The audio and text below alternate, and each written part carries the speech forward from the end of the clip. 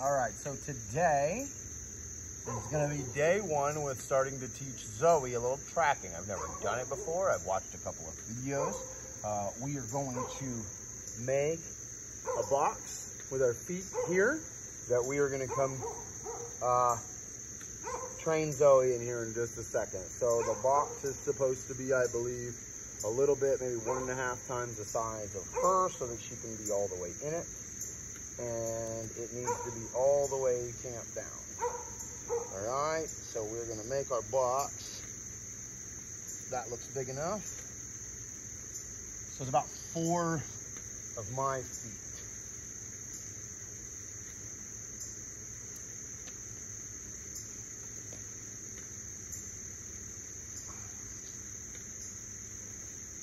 I'm gonna put a flag at each end. It's a pretty decent sized box, actually.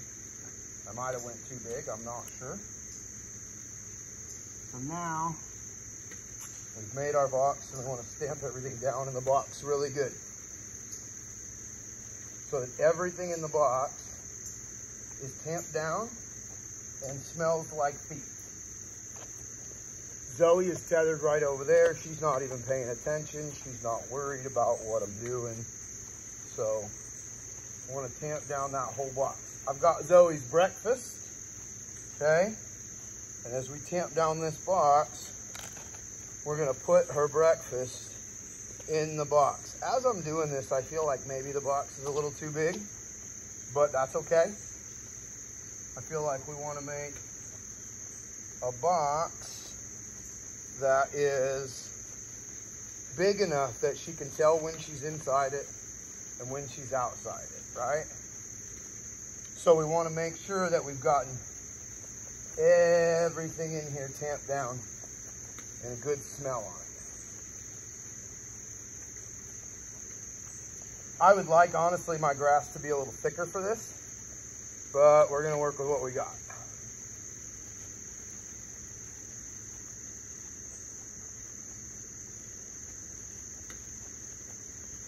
So we're going to tamp down our box. That ought to be good. And we want to make sure that all of the food that we have stays inside the box, okay? So this should paint a pretty clear picture of being inside the box, you get food, outside the box, you don't. And so you want to have that food all the way around in here, but nowhere outside of the box.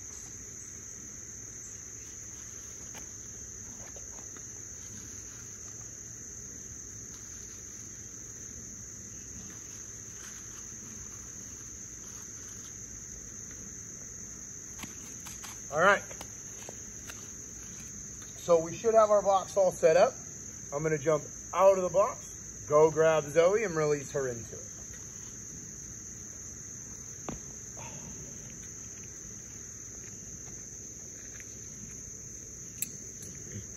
So we're gonna bring Zoey over here.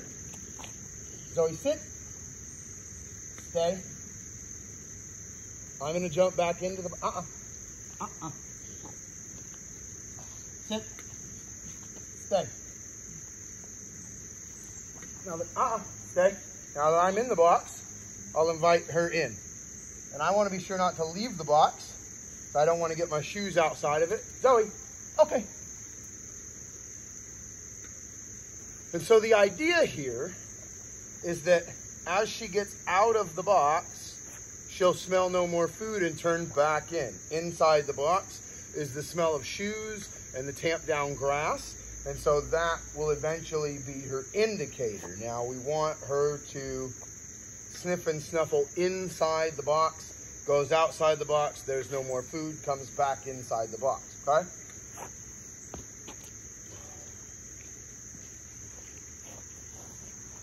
So that's gonna be what we do on day one. And we're gonna just watch for a minute and see if we can't get that spot where she goes outside the box and then turns to come back in.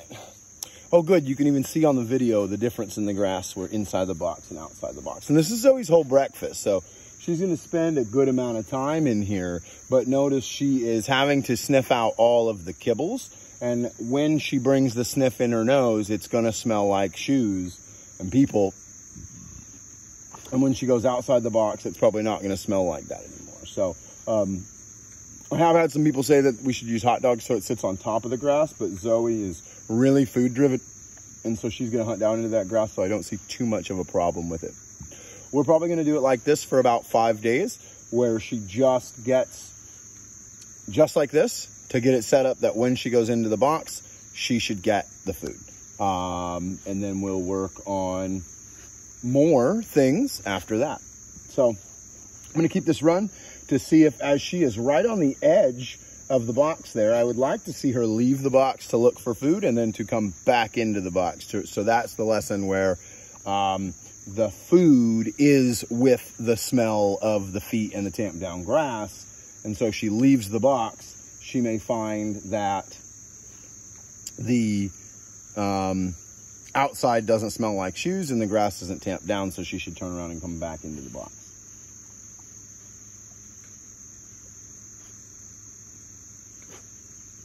Eventually, as we move through this, the more she sniffs in the box, I will actually add food to the box. And then the more we, there she came outside and went back in. And then eventually when we do it, she'll have to smell the box before the food comes in. So I understand the concept pretty well here from doing box work. It seems to be very similar. But we'll have to see. I've never done this before, and I only watched a couple of YouTube videos, so I am rolling on my dog training knowledge to help me understand and get through this. Yeah. So that's where we're at. We'll be out here doing this every day going into the future to try and see if we can't learn how to teach some step-by-step tracking, some sport style tracking.